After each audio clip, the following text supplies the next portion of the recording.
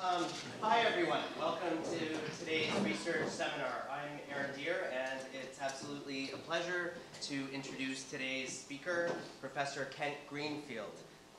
Kent is a professor of law at Boston College Law School, where he teaches and writes in the areas of business law, constitutional law, decision-making theory, and legal theory.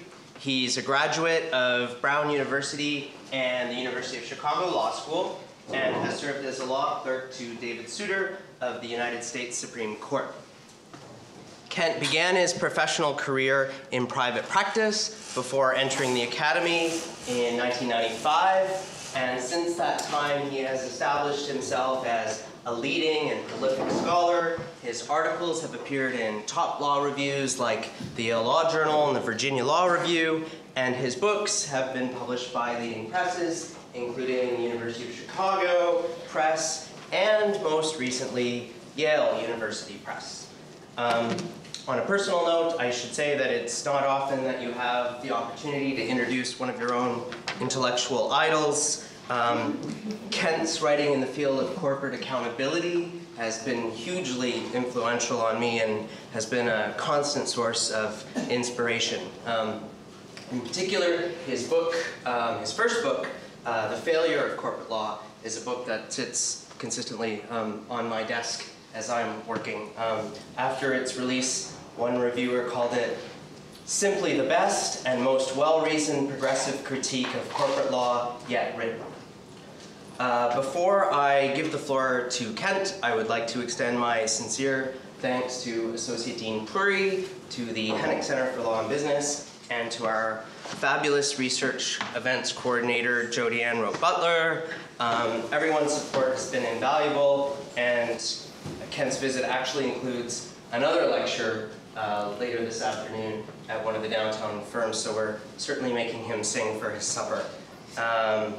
Please join me in welcoming Professor Kent Greenfield.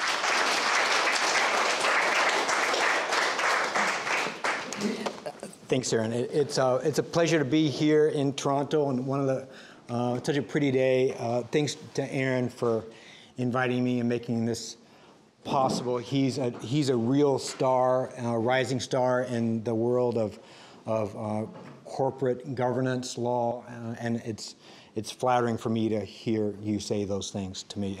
Also, thanks to Dean Puri for making it possible for me to be here, and also to Jody Ann, who made the administration of this trip so easy, which is a huge success. And thanks to whomever provided the food, since I know that's really the reason that you're all here. But that's fine. I'm used to understanding the nature of constrained choices. So I appreciate you being here. So I'm here to talk about the myth of choice, and I'll start with my thesis, which, like many things, can be summed up with a New Yorker cartoon. You can be anything you want to be, no limits, says the mother goldfish to the baby goldfish in the middle of the fishbowl. And so my talk today is meant to argue that this is a better description of what we experience in our lives than we might otherwise think, and what to do about it. So that's my thesis. Now, the reason why I've been obsessed with the concept of choice is because it's all around us. And once I started looking into it, it's everywhere. And if you can see the screen, this is Burger King's slogan. And have it your way, right? It's ubiquitous. We know this slogan. They brought this back a few years ago because they said that self-realization is in right now. So that was their marketing team. So I guess if you want a little more tomatoes on your Whopper, you're becoming self-realized in a very important way. But the important thing is that choice is in. and choices in if you want to have television for DirecTV, the ultimate package for DirecTV, the satellite television is called the Choice package. It gives you over 225 channels. This is also, it's very revealing, right? We want to have that many choices, but the typical viewer, do you want to guess how many channels the typical subscriber actually watches? 5 is a good guess. It's a little low. It's about 16, right? So we want to feel like we have choice even though we don't exercise it, right? At our home, it's ESPN if the Red Sox are losing or the Patriots are winning, or it's whatever vampire show my wife is watching at the moment. But it's really just a few narrow choices. But we love choice so much, it's used to advertise a bunch of things, you know, from strollers to awards to insurance to windows to cigarettes to games to hi-fi, who uses that anymore, to condoms, and even to country music collections, the Campus Boogie Collector's Choice version of country music. Now, here's one little ironic twist. About a year ago, I started going around and lecturing about this book. And my first trip was to Chicago, so I landed at O'Hare and exited the plane, got in line for the taxi to get my taxi to downtown. And of course, they allocate you a taxi, whether you like it or not, right? You just get in line and the next one that comes up. So the one that I had allocated to me was this one, Choice Taxi, which was given to me by randomness, so thereby proving my point, right? So choice is not always what it's cracked up to be. So, and we love choice so much, even when it has consequences. Here's an Alec Baldwin commercial. You know, they say TV will rot your brain. That's absurd. TV only softens the brain like a ripe banana to take it all the way. We've created Hulu. Hulu beams TV directly to your portable computing devices anytime, anywhere, for free. And once your brains are reduced to a cottage cheese-like mush, we'll scoop them out and gobble them up. Because we're aliens. And that's how we roll. Hulu, an evil plot to destroy the world. Enjoy. Right. So even when choice has consequences, we seem to love it even when it turns your brain to mush. And we love choice so much, we love it even for our chickens. Now, I don't know if you can see this very well. This is the back of a package that I bought at Trader Joe's recently. Do you guys have Trader Joe's here in Toronto? So it's a great grocery store. We're so superior to you because we have it. But it's like this, you know, this natural grocery store. But this is a package of pre-hard-boiled eggs, which is convenient, right? Because who has time to boil the things? But what's one reason to buy these eggs is that our eggs are made from hens that live in a more natural environment, not in cages. They are free to perch, scratch, and nest wherever they choose. So choice is good for us. Choice is good for chickens. And that makes everybody's lives better. Of course, one of the things that I want to talk about are the problems with choice. It's not altogether clear that choice is always such a good thing. So here's one example. There's a famous experiment that had to do with jams. All right, so this one store offered 3 jams to sample and to buy, and another store offered a couple dozen jams to sample and buy. All right, so one store with 3, one store with 24 or so. So which store do you think sold more jam? The one with 3. The one with 3. Why? Because when the choice is narrow, you're more likely to decide on one thing definitively. Right, like human beings are really easily overwhelmed, right?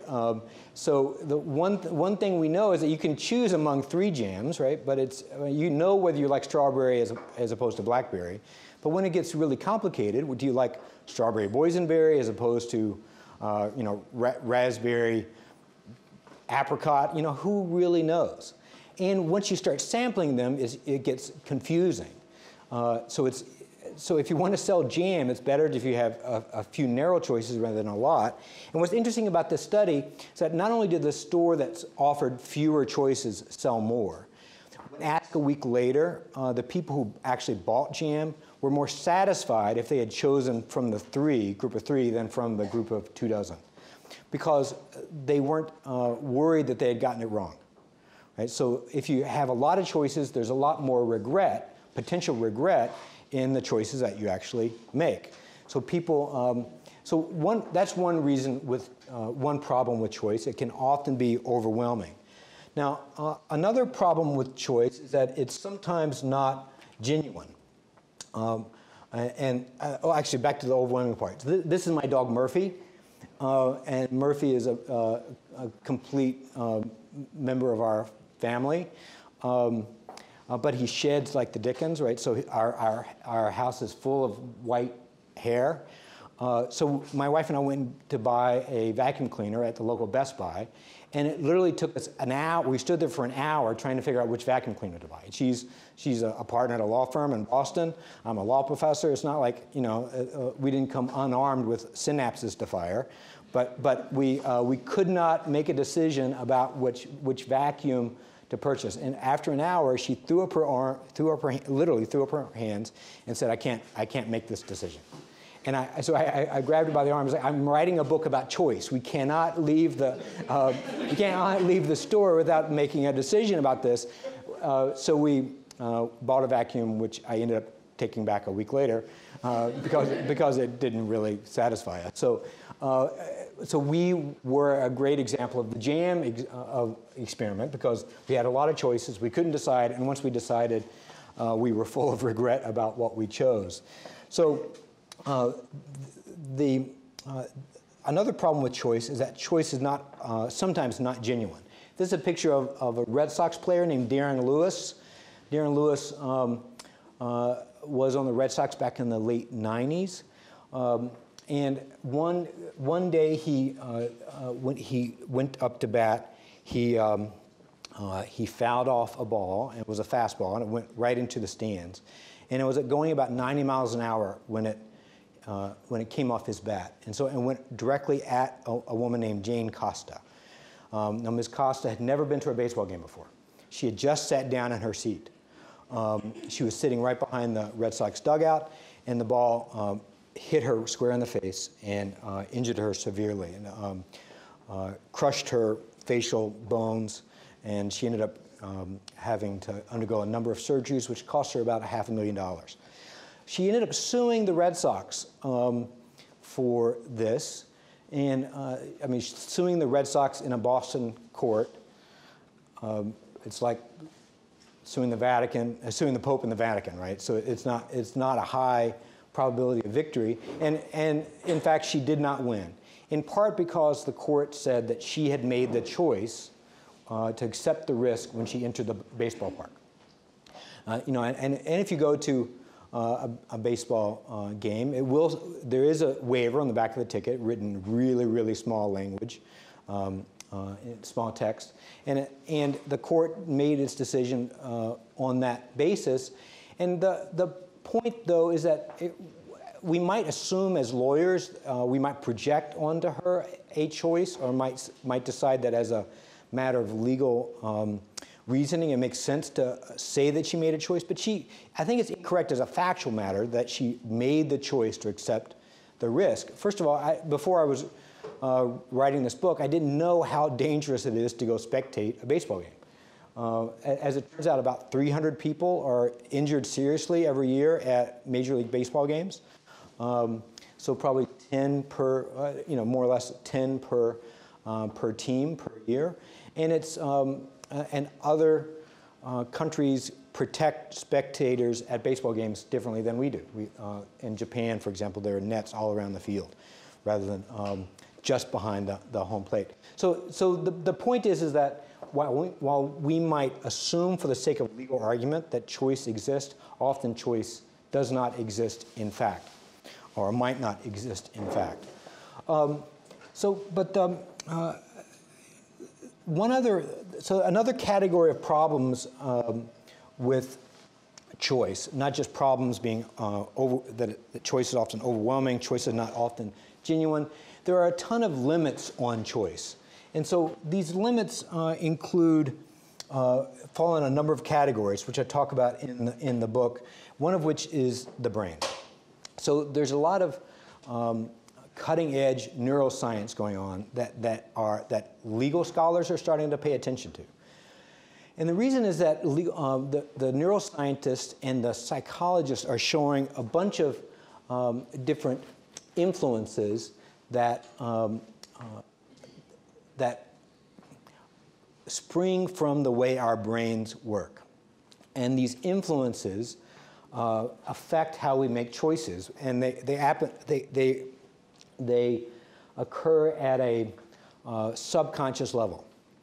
So just here are some examples. The familiarity effect is simply the notion that we like things that are familiar, and we prefer things that are familiar, and we believe things that are familiar, and especially in moments of stress or danger.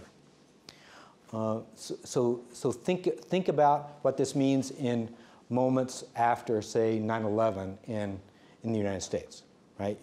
Especially in moments of stress and danger, you feel you like things, believe things that are familiar to you. Confirmation bias is simply the notion that we see in the world around us facts that coincide with what we already believe, right? It's simply that, and it's not just that we interpret facts in a way that coincides with what we believe. We actually see facts in ways that we ignore other facts that don't fit with what we already believe. There's an attractiveness effect. People believe, like jurors believe witnesses who are attractive, and disbelieve witnesses that are unattractive, and believe that defendants, for example, who are attractive, bad acts were an aberration, and defendants who are attractive, jurors tend to believe that defendants that are unattractive, jurors tend to believe that bad acts that they committed fit with their underlying personality. There's a framing effect. Now, a framing effect is simply it's the power of suggestion, right? Marketers know this really well. It's why sale prices work, right? Because the sale price is framed with regard to the regular price. I get this catalog. I got this catalog the other day. This is it's like a shirt, shirt catalog, because I bought one shirt there, or two shirts there maybe 2 years ago, so I get a catalog every month from this shirt retailer. And every month it's like save $100 or more if you buy the next 10 days only, right? So the shirts are usually $160, but this week you can get them for $39.50. And I swear every month I get this, I find myself thinking, I really need to go buy this shirt because it's on, it's usually $160, but it's on sale for $40. This is the power of the framing effect, which marketers know how to use very well. Memory and future problems. Humans are really bad at remembering things, and even worse at predicting the future, mostly because with regard to memory, there's too much data for our brains to record. So our brains record and store the salient aspects, usually the first things that happen, the last things that happen, the highs and the lows, and everything else is filled in later. This is one reason why eyewitness testimony is really, really valuable, because a lot of the data is not actually stored and is projected after the fact from what you assume to be the case. We're also easily distracted, and our brain doesn't work well when we are distracted. This is why I ban laptops in my classrooms. Does that make me a bad professor? Because it's easy, I find it that students learn better when they're not checking their email or on Facebook. Call me crazy. So here's I'm going to give you a test about how well you can focus. Okay, so the next screen is a video, and this video, some of you may already have seen this video, in which case I just ask you just to stay quiet while we watch it. It's a test of your eyewitness ability, and and so there are going to be two groups of people passing a basketball among themselves. One group dressed in white, one group dressed in black. All right, I want you to watch the group dressed in white and count the number of baseball passes that the group in white passes among themselves, okay? So count the passes of the group wearing white.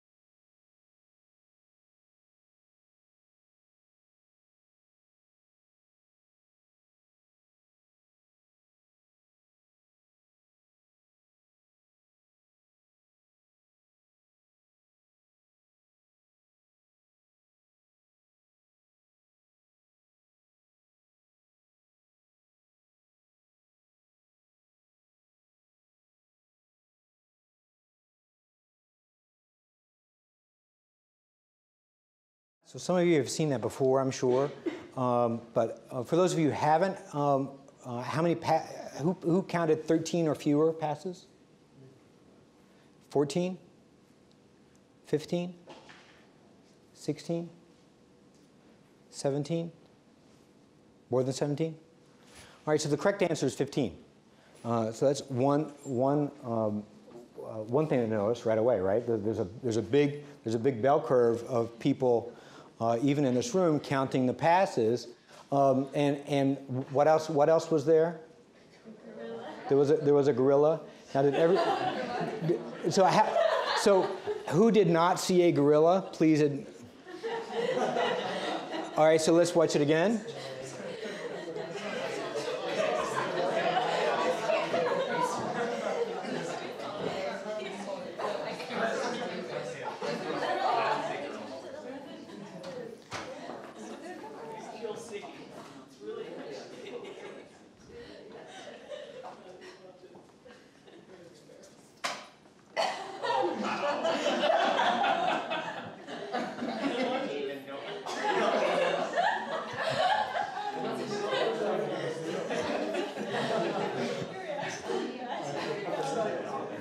Okay, so the first time I saw this, I didn't see the gorilla either, right? And I find this really, really fascinating, especially with you law students, because the reason you guys are successful is because you know how to focus, right? And so I bet you're missing a lot of gorillas, right? Because especially when a professor tells you what to focus on, that it's a test, that it's a test of your eyewitness ability. I totally framed the question and suckered you in to focus on one thing and to ignore everything else. And what you did, you ignored a guy in a gorilla suit beating his chest in the middle of the screen, right? So it's just a piece of evidence of how our brains work in certain circumstances. Especially in moments of tension, or when you're really trying to focus on something else, it's easy to miss other things, but your brain does capture it in various ways. Here's an example. Here's a portion of a commercial in the 2000 Bush v. Gore race. Watch this commercial. And Al Gore opposed bipartisan reform. He's pushing a big government plan to let Washington bureaucrats interfere with what your doctors prescribe. The Gore prescription plan, bureaucrats decide. The Bush prescription plan, seniors choose. Anybody see anything in there? Rats. For 1/30th of a second, this fills the screen. When the word bureaucrats rushes in, this fills the screen. And studies show that your eye and your brain will actually react to it even though you don't see it consciously. And it will associate, your brain associates, there's a part of your brain that processes disgust. Rats often trigger that. It does with me. I'll tell you a story later. And this was done by the Bush campaign. They spent over almost $202.5 million to run this ad in various places, including in Florida. You know, who knows? But you might remember that our 2000 election in Florida was decided by a handful of votes. Our national election was decided by a handful of votes in Florida. So it's unclear what the impact of this is. But it is clear that our brains would react, and our brains don't always react the way we might expect them to. So that's one limit of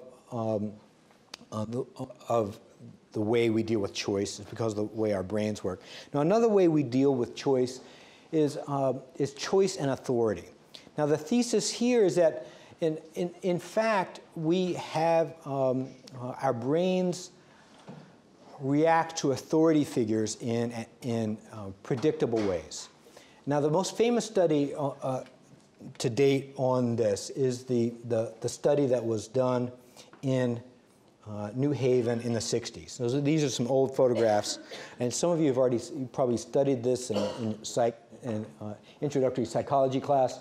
But this is a study run by Stanley Milgram, and what would happen would be you would ask for volunteers, and ostensibly the study was about the impact of punishment on learning.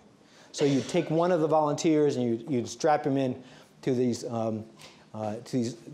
chair where you have little electrodes on their wrists, and the other person would go in the other room and sit in front of this console that he was told was linked to the electrodes on the wrist. And it started with 15 volts and went all the way up to 450 volts. And so the test, how it worked was this person actually was a Confederate, was in on the game, and the electrodes were not, in fact, hooked up. But the person throwing the switches thought they were. And so every time there was a quiz, and every time this person got an answer wrong, this person was told by an official-looking man in a white lab coat that they had to go up the console and shock the person with increasingly severe shocks. So the shocks start at 15 volts, which are quite mild, and then they kept going up, and they were labeled, which you can't really see on this photograph, but they're labeled, you know, mild, moderate, severe, extreme, dangerous, and then finally the last three ones were just labeled XX. And there was a whole script that they went through, and so what happened at 150 volts, the person strapped in was supposed to start yelling, "Get me out of here, I refuse to go on." And the experimenter in the white lab coat would always say, "You have no choice, you must continue." Now, there was nothing constraining the person from getting up and leaving, and so really they did have a choice, but the authority figure would tell them that they had to go on. And the question was, how far would people go? And before the experiment was run, Milgram asked a bunch of psychologists and psychiatrists what they predicted would be the answer, and the prediction was, you know, maybe 1 in 100 would go all the way to the top, but that most people would refuse. Now, Milgram, in fact, found that a big majority of the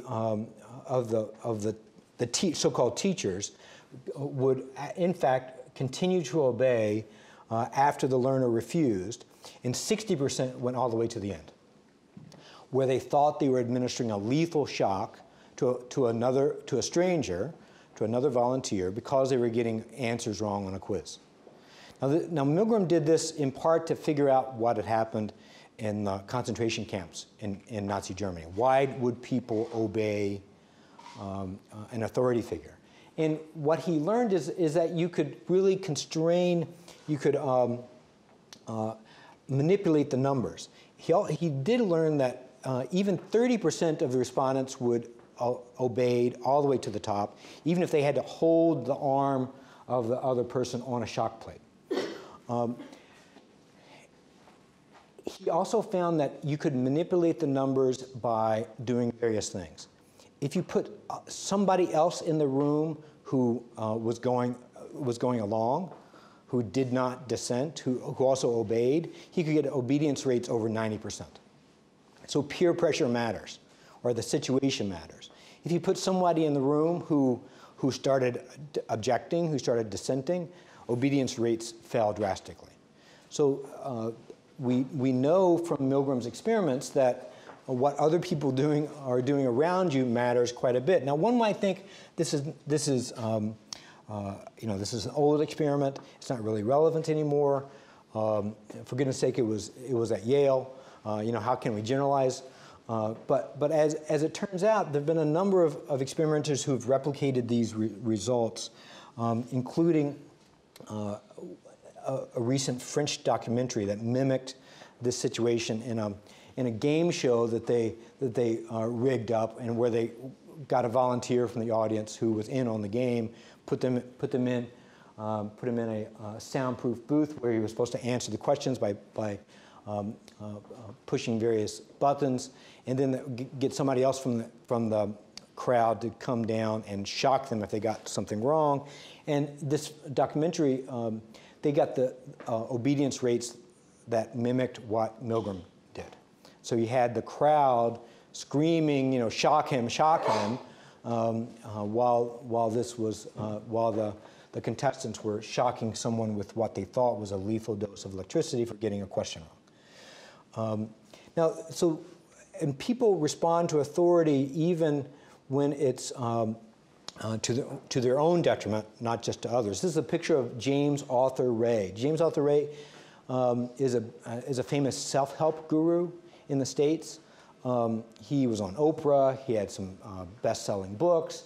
And for a while, people were paying $10,000 to him so that they could go to a retreat that he ran in Sedona, Arizona. Now, Sedona, Arizona is known to be this place where some people believe there are all these energies come together. I'm not really sure why, but people will pay $10,000 to go and have him help them get control of their lives. So what happened this time, this is about 4 years ago now, at the end of the week, he sent them out into the desert for 36 hours with no food or water, and then came back and put them in a sweat lodge where they were supposed to sweat out their impurities and to really come to terms with their mortality. So the sweat lodge was heated by hot rocks. He sat by the tent flap and belittled people if they tried to leave. And the reason why we're talking about it is that 3 people died. And they died in part because they respected his authority so much that they would rather suffer a scorching of internal organs than suffer his belittlement as they left the tent flap. And James Arthur Ray was just convicted last year of involuntary homicide. I'm sorry, negligent homicide, because the jury understood what we're talking about. Because the jury understood that even though people could have stood up and left, that he was, and he wasn't constraining them in the sense that he was not tying them down, but his authority was enough of a constraint that he bore responsibility for their deaths. This explains, our people's adherence to authority is one reason why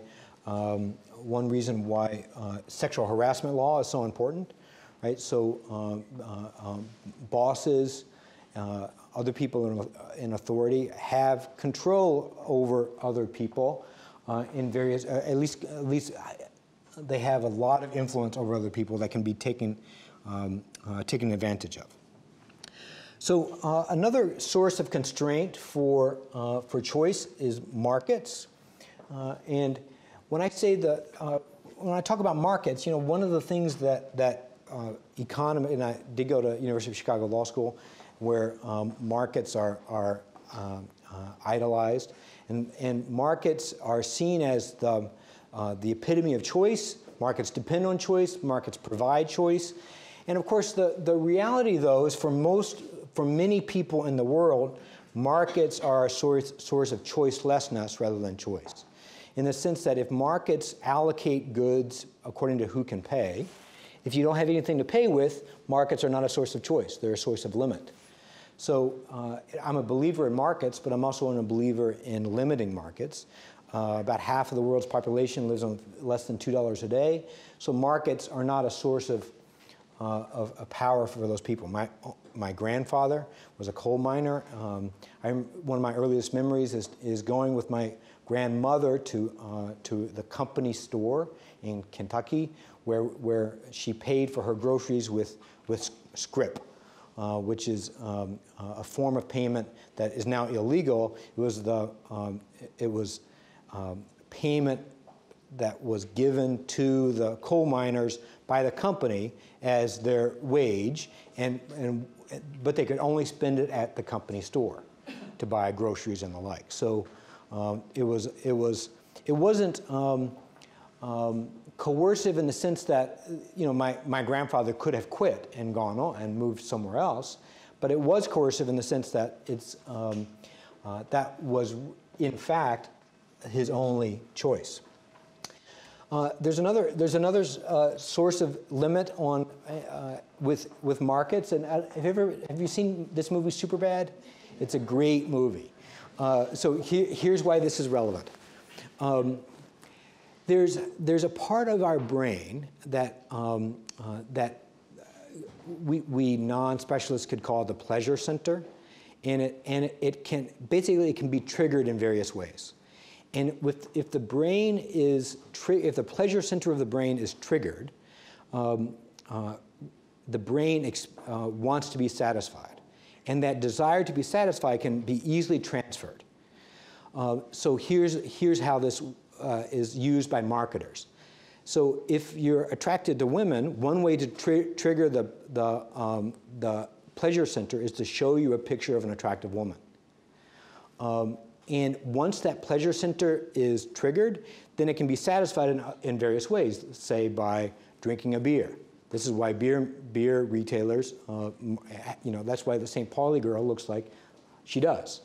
What the scientists say is that basically, once the pleasure center is triggered, you become like a teenage boy in Superbad. You become really, really creative, and not stupid, creative, but really, really short-term oriented, because you want to satisfy your craving. And it can be satisfied in various ways. And if the thing that triggers the pleasure center isn't available, then it's transferred to other items. This is why many of you probably have never bought or sold a home yet. But do you happen to know what real estate agents will always tell you to do if you're trying to sell your home? Bake cookies, right? Because if you come into a home for sale and smell the cookies, it triggers the pleasure center in your brain. This is why department stores, what's always the first thing you see in a fancy department store, as you walk in the door, the perfume counter, right? It triggers that part of the brain. So the reason why I use this as an example is because markets incentivize manipulation of people's purchasing decisions, even at the level of subconsciousness, right? And they take advantage of it. The other thing that where markets and choice are brought to bear is that often markets commodify things that we don't want commodified. They have no natural stopping point, and so they infringe choice in that way because there are some things that we don't want to commodify. One example of that is body organs. This is a photograph of 4 men who have sold a kidney. You might be able to see their scars. In many places in the world, kidneys, there's actually a pretty robust black market in body organs, including kidneys. Kidneys are often bought for about $1,500, which is more than an annual income for many people in many parts of the world. And can be sold for upwards of $150,000. So there's a big market, black market for kidneys.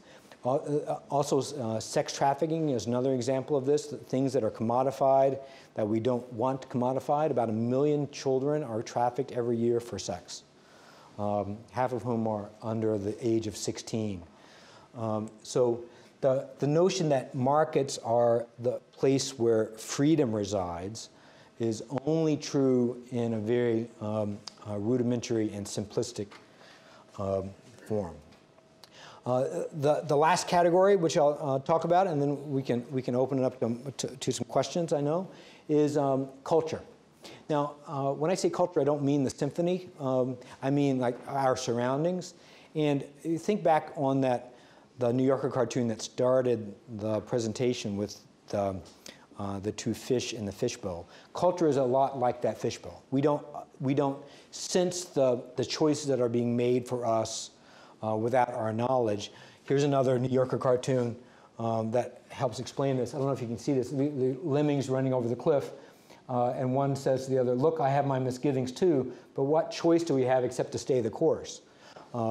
So in some ways, culture provides that push for all of us, and we don't. And so sometimes choice looks. Sometimes decisions look like choice when they might be more coerced than choice. You know, I think it's an open question whether, to what extent, women wearing a burqa can be seen as choosing that, depending on the situation. Of course, we have our own sex and clothing norms here in the West. This is a picture of a high school senior in Mississippi who was prohibited from having this photograph appear in the senior yearbook because this is a girl. This is Sierra Sturgis, and she was banned. Her picture was banned from the yearbook because she wasn't satisfying the gender norms of her high school in Mississippi. The happy ending to this story is that her mother bought a full-page ad in the yearbook and put this photograph as the ad, which I think is a great parenting move, right? So the point is that much of our culture constrains us. You know, this is a photograph from The Usual Suspects. You know, this is another place where our culture has implications. My wife came upon an attempted carjacking in Boston a couple years ago. She walked up on it with another woman, and the assailant was wielding a knife, trying to get the woman out of the car.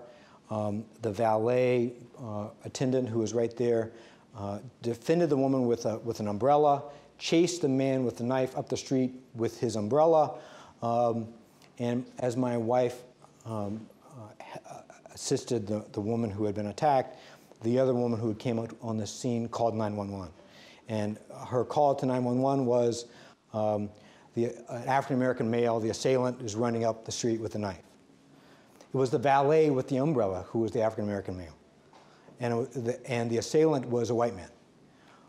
But the woman who came upon the scene, seeing a black man run away from a crime scene, assumed that it was the black man who was the assailant, not the white man. So this happens all the time with eyewitness testimony, in part because our cultural presumptions affect what we see. Another example of this is there's a fascinating study about date rape. There's a study that shows the person most likely to believe the male in a date rape setting, date rape trial, is actually a woman, are actually women from traditional backgrounds. And women from traditional backgrounds, or culturally traditional backgrounds, where the family has the man at the head, the woman in a more subservient position, they tend to believe that the woman's no did not really mean no. So in some ways, culture affects how you see the world around us. So what do we do? Let me bypass that. What do we do? Well, a couple of things, and I'll just a couple ideas, and then we'll open up for more questions. I think one thing we can do as a matter of personal responsibility and personal choice is that to acknowledge the power of situation. That, even though our rhetoric is all about choice and freedom, often we've got to acknowledge that people's choices are affected by situation. And once we understand that, we are better able to make good decisions. If we know our irrationalities, we'll be better able to deal with them. So here's one example of this. This is my chicken parm story.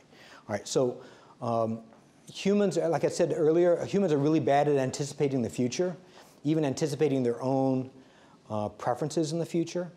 And one example of a study that I read while doing this book is you ask a bunch of people who are going to go to a conference that were several days long, and you ask them what they wanted for a snack. And people anticipate in the future that they will want a variety of things. But when the day comes to have the snack, they all want their favorite thing. So you would put out a variety of things every day, and people would tend to get their favorite thing. So this is why it's relevant to my shopping. So I used to, I would go to the grocery store, and you would buy, frozen dinners for those nights when you're by yourself and you can't do anything else. You get home late and you have to have some. I would always buy a variety of things. And then when I would get home, I would eat the chicken parm the first night because that's my favorite. And then the second night, when I would open up the freezer, the chicken parm would be gone, and I would be disappointed. Right? At the store, I thought I wanted variety, but at home, I wanted chicken parm. And so after I started researching this book, I started buying only chicken parm. So now I've got several chicken parms in my freezer, but every time I go to the freezer to eat dinner, eat a frozen dinner, I've got my favorite, chicken parm. So one of the takeaways for me has been anticipate your own irrationalities, and don't think of yourself as being more nuanced than you actually are, and maybe not to expect too much. This is another one of my favorite New Yorker cartoons. It says, "No, I don't want to change you, Daryl, but sure, it would be great if you were completely different." And I'm sure that a lot of us in relationships have had this feeling once in a while, or have been said things. So one example. So I think this is true. The other thing with regard to politics and the law, and just a couple more words, and then I'll be done, is I think we fetishize choice too much in the law. We assume that people's choices necessarily need to be deferred to without taking into account the constraints that those choices are a product of. So I think that law should take this into account and implement different nudges, to coin a phrase, or even mandates. I think the debate in the United States over the individual mandate, for example, is I think it's misguided. It's all about individual freedom. People don't want to be forced to buy insurance. I think that's a misguided way to frame that debate. I think another thing that we can do for as a matter of policy and politics is that we should encourage dissent. I think one thing that's clear from the Milgram studies and others is that people in diverse groups where dissent is recognized and empowered make better decisions, or at least think about their decisions in different ways. This is some of the work that Professor Deere does so importantly in the corporate governance world. We can ask people for more public commitments in order to cement current commitments into the future. And I think maybe most importantly, we can take a different view of personal responsibility. Do you remember this movie, Collateral? It's a Tom Cruise movie with Jamie Foxx. I don't know why that TV is out of focus, but this is Tom Cruise plays the assassin, right? He kidnaps Jamie Foxx, who's a taxi cab driver, and forces Jamie Foxx to drive him around during a night in L.A. During which Tom Cruise kills a bunch of people. And his first assassination is this guy up in an apartment building, and the guy, Tom Cruise shoots him, and he falls off the balcony, lands on top Jamie Foxx's car. Jamie Foxx screams, runs out of the car, and starts, and Tom Cruise comes back out and says, and Jamie Foxx says, you killed him, you killed him. And Tom Cruise says, no, I shot him. The bullet and the fall killed him. And I feel like that in some ways, Tom Cruise's statement epitomizes the way we try to avoid responsibility sometimes, right? That we say that the only thing that really caused something is the last actor in the causal chain. And one thing that we lawyers are pretty good at is understanding a more robust story of causation and proximate cause. And I think as a political matter, often, at least in the United States, we talk about personal responsibility as a way to relieve people of shared responsibility.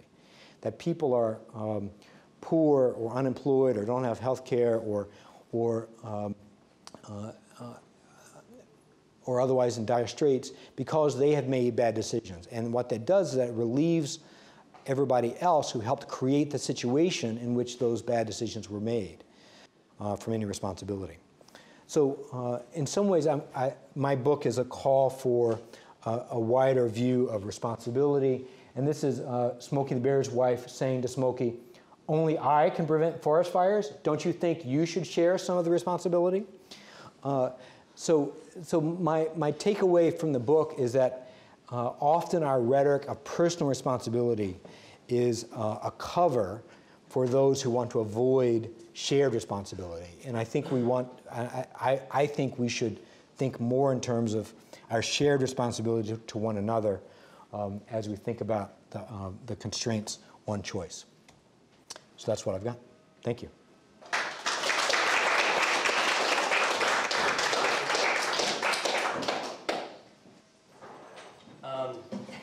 So thanks so much, Ken, for a very thought-provoking talk. I still cannot believe that I did not see the gorilla.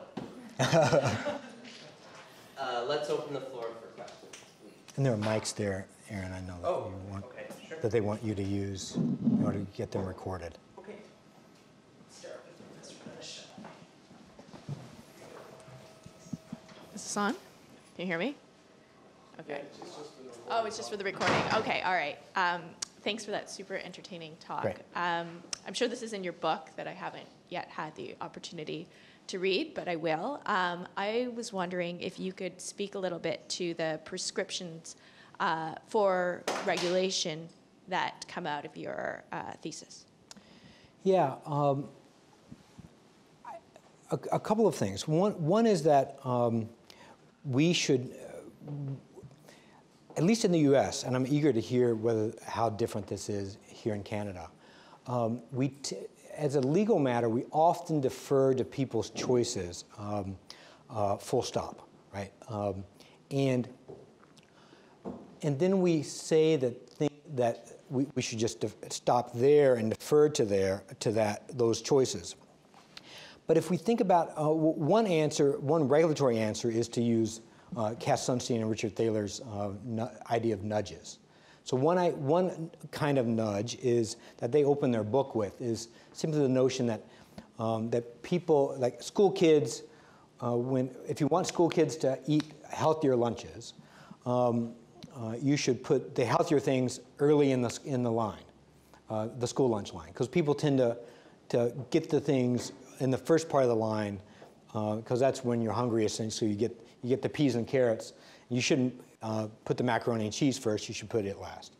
Now, another example of a nudge is to have default rules that are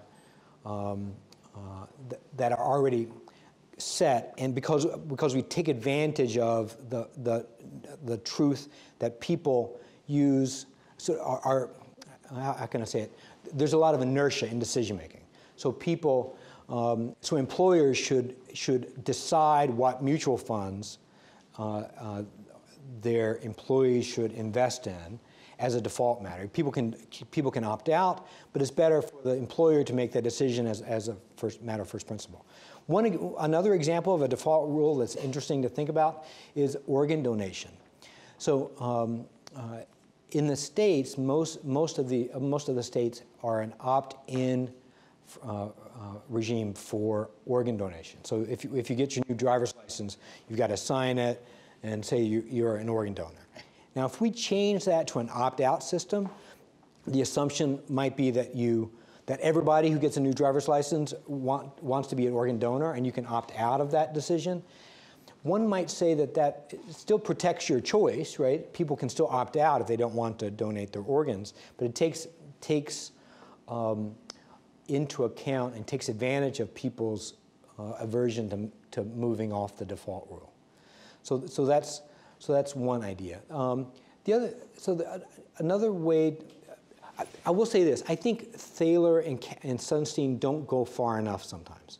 I think they're actually probably more deferential to nudges, or use nudges more than I would, and use mandates less.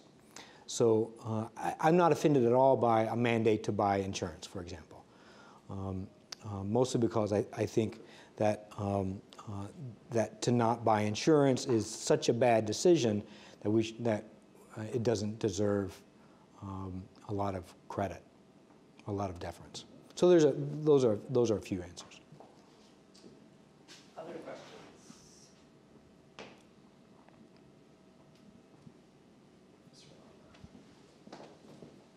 Thanks. Hi, thanks, Kent, for a really interesting presentation. On the question of whether to defer to people's choices, it seems to me that requires answering an underlying question about what is the utility or what is the value of choice itself. Right. And your research suggests a paradox, I think, or some outcomes that are in tension with one another. On the one hand, you have data that shows that the more choice or the more selection people have, the worse their choices are, or the more paralyzed they become in making choices, walking away from the vacuum cleaner, as you did. Smart people, too. And then on the other hand, you seem to be saying that choice is good. We should be promoting dissent. Presumably dissent encourages a greater variety of ideas, of options. Yep. Why should we believe in that if we believe that a greater variety of options is quite likely going to lead to really negative outcomes? Yeah, I think it's a great question, and I'm not sure I have a very good answer. I do, and I think maybe it's a matter of degree. I do know that a multitude of choices is quickly overwhelming, right? Humans, the brain works in such a way that people can get exhausted by making choices. Like the brain science shows that the part of your brain that makes choices is also the part of your brain that regulates willpower. So that's why stores put all the high profit goods right at the where you check out, because the part of your brain that's been making your choices in the grocery store, the typical grocery store has 45,000 items. By the time you get to the line, that part of your brain is literally exhausted. So it's easily overwhelmable. But at the same time, I also know that the science shows that brains, that we tend to take comfort in the familiar, take comfort in the things that we know, that habits are really powerful. And so that's why I say that it's a matter of group dynamic. It's better to stir the pot. And so even if it ends up being, there being more choices and more options and more different kinds of ideas on the table, that in the long run, as a matter of group dynamics, that's better.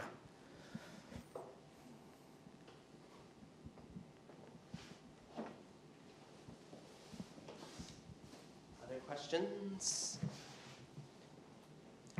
Perhaps I can follow up on Professor Benishai's question just about the nudge. Do you see the value of a regulatory nudge? So let's say in the context of environmental emissions, CO2 emissions, rather than prohibiting emissions after a certain amount, you ask companies to disclose them to the public. And is the thinking behind the nudge more so that there'll be a shaming effect, that there'll be sort of critical self-reflection when you're having to put that information out into the public space? Or is it more about engaging third-party stakeholders, civil society, shareholders, et cetera? Like, where is the sort of intent, who's the intended beneficiary? It's also a great question, and I think it's twofold. I mean, when I think about corporate governance and how I would want to tweak corporate governance to bring some of these ideas to bear, it's about changing the decision maker and less about disclosure. But even if we think about disclosure, I guess the issue is there's got to be some kind of shaming effect if disclosure is to a party with some kind of power. If the disclosure is to a party with no power and no influence, it makes no difference. When I was 8 years old, I got in a fist fight. It was my only fist fight of my entire life.